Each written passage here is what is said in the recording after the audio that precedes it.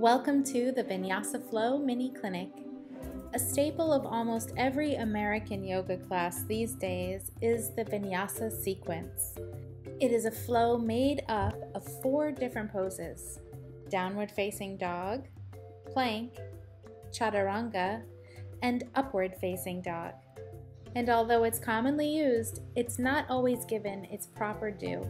The sequence is intended to serve as a meditation in motion, training you to connect to your body and your breath. And the 4 poses in this flow work together to enhance your core stability, tone the arms, abs, and thighs while improving your flexibility. Join me in a step-by-step breakdown of the 4 parts of this Vinyasa flow so our bodies can reap the many benefits. Let's get into it. We will begin our practice in a seated position. Let's start out by connecting to our breath.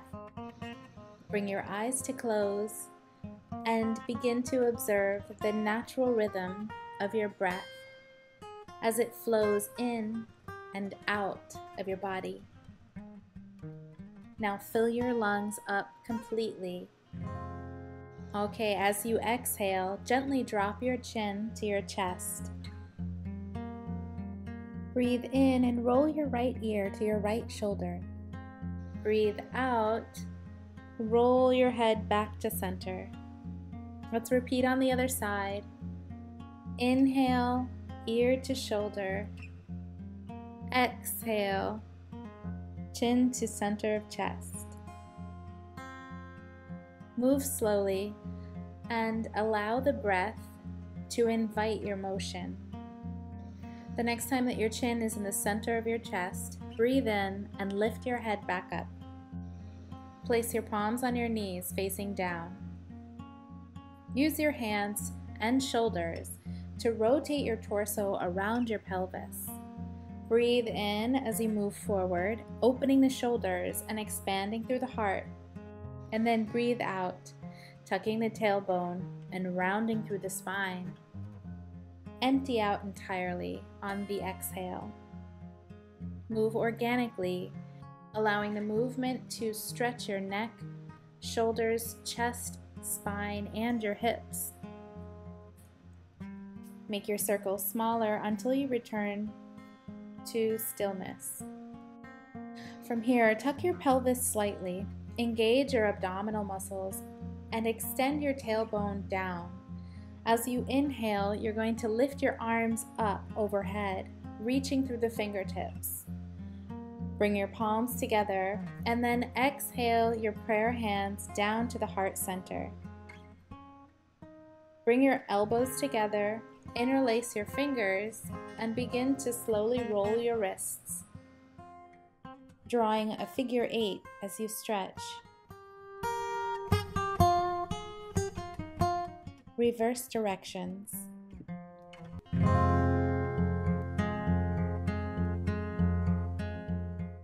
Now separate your hands and flick your fingers or roll circles forward and backward with your wrists.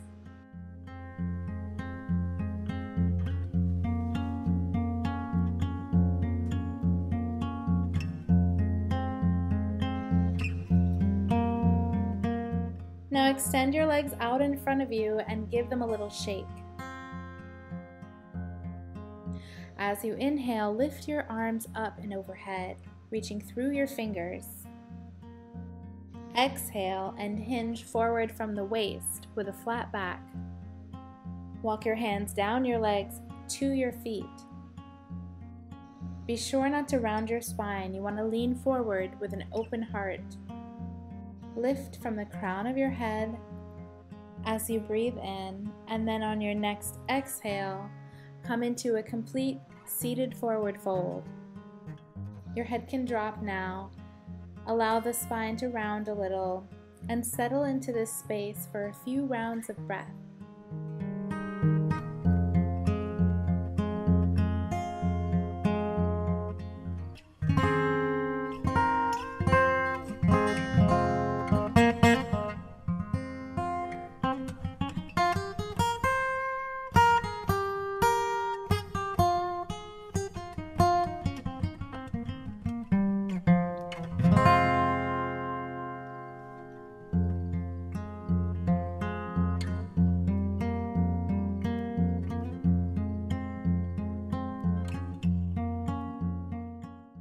On your next inhale, lift your head and slowly roll up. Okay, our bodies are all warmed up for the Vinyasa Flow. Let's start with the first of 4 transitions, downward facing dog into plank. So here's the breakdown. We'll exhale into downward facing dog and then inhale to plank. Let's try together. We'll begin in table pose and take a deep breath in. Press up and back into downward facing dog and exhale. Inhale, shift forward, bringing your hips in line with your shoulders and feet. Plank pose. Exhale and press back to downward facing dog. Breathe in and undulate forward into plank. Now lower your knees to the mat and spread them wide. Toes touch. Walk your hands to the top of the mat as you lower your belly and rest in child's pose for a moment. Breathing into the back body and letting the arms and shoulders open. On your next inhale, lift up and walk your hands back toward your body, returning to table pose. Let's move into part 2 of the Vinyasa Flow, plank to chaturanga. It requires thoughtful alignment and strength. You can modify it by exploring with your knees down. Here's the breakdown. Inhale to plank, exhale to chaturanga. Breathe in and push up to plank.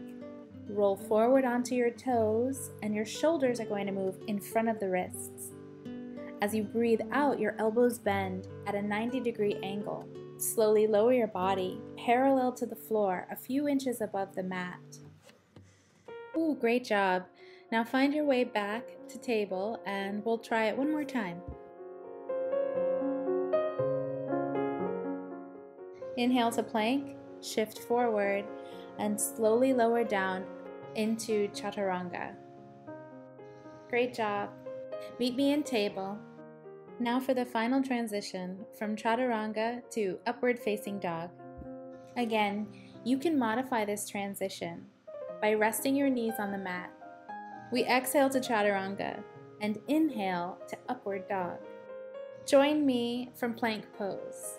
We'll take a deep breath in and then exhale, lowering to chaturanga. Inhale, lower the hips, lift your head, and pull your heart forward into upward facing dog.